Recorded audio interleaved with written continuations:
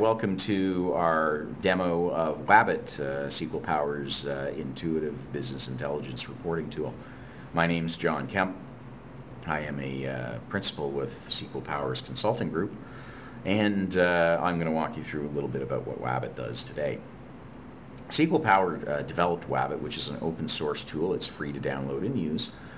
Really in response to our experiences with our clients. We were going in and working with existing reporting environments as we were developing data warehousing and business intelligence solutions for them, and we were finding that the products that were in use were becoming extremely complex, or had become extremely complex in the years that they'd been out and available. And they were really no longer serving their original intended audience, which was really business users who wanted to be able to query data to address business questions.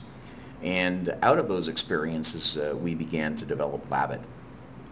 And Wabit, as I mentioned, is really a BI reporting tool geared towards end users, although we've gotten feedback from the community that a lot of IT folks use it as well because of its ease.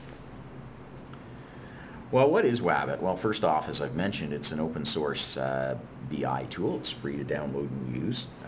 It uses what I like to call a drag and drop interface. You identify what you want to report on, drag it across, and work on it. It runs on pretty much every database out there, in particular products like Oracle, Postgres, MySQL, Sybase, DB2, SQL Server. And what's really cool is we've developed the whole product in Java, which means it's pretty much platform independent. Any environment that you can host a Java application on, you can host Wabit. So you can run on a Linux platform, Vista, XP, Mac, which is what I'm running on today. It works with all of them.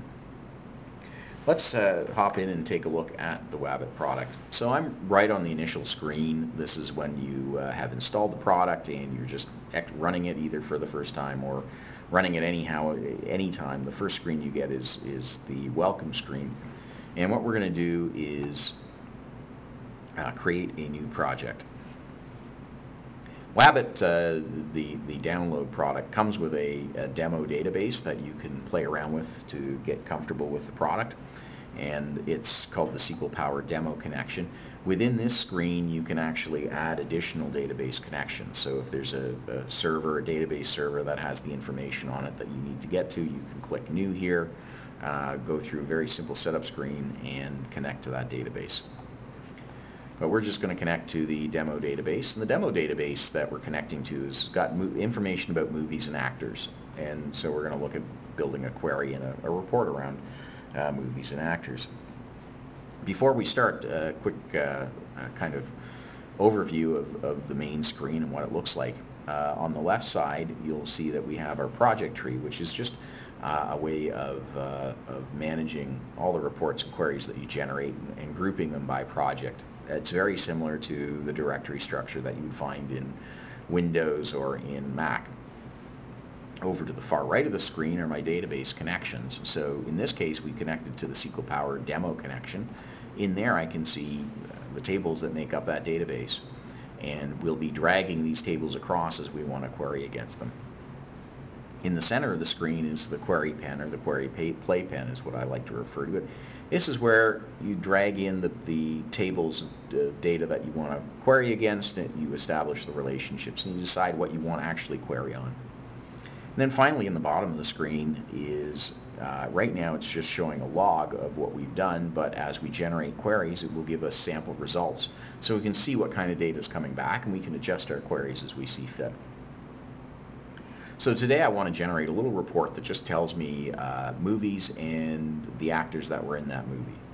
So to do this, I know I'm going to need this movie table. So I just click on it, drag it across into the playpen, and away we go. And you'll note it will immediately basically give me all of the entries in this table. And if I look at my result set, I'll just see a bunch of movies listed here.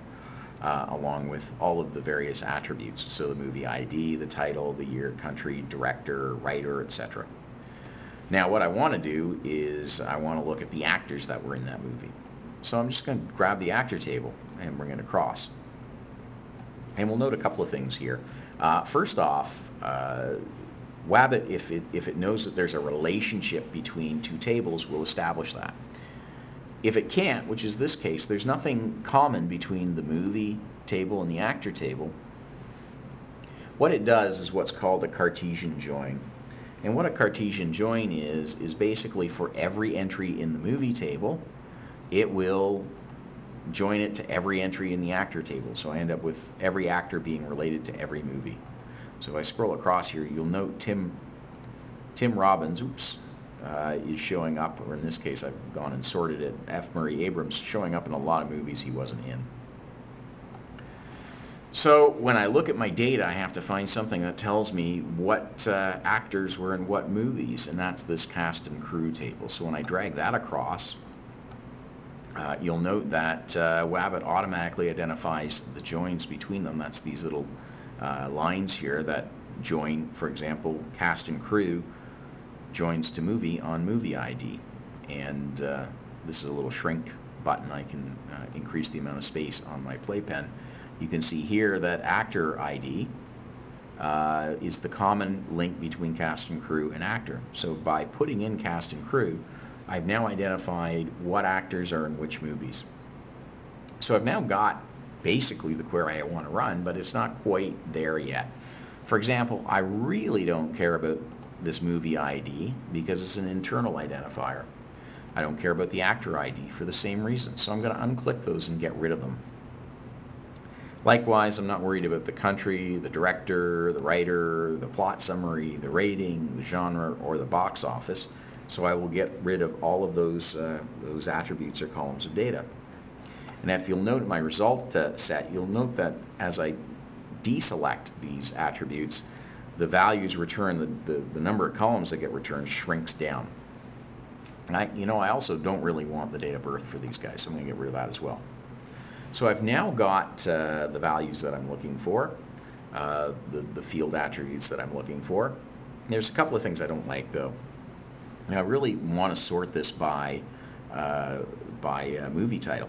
So I can do that very simply by clicking on the title, and it will assort in ascending or descending order. So I can click again, and instead of going A to Z, I go Z to A, but I really want it A to Z, so I'll put that there.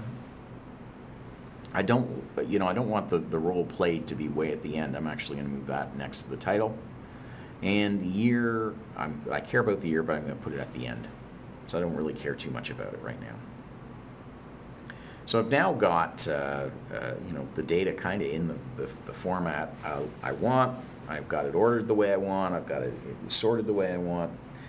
But I can't really do anything with this. If I want to print this out, it's not going to look terribly attractive. And that's why we go to a page layout, basically a report formatter that allows me to graphically display the data. So I just click on this button and we pop over to the report format.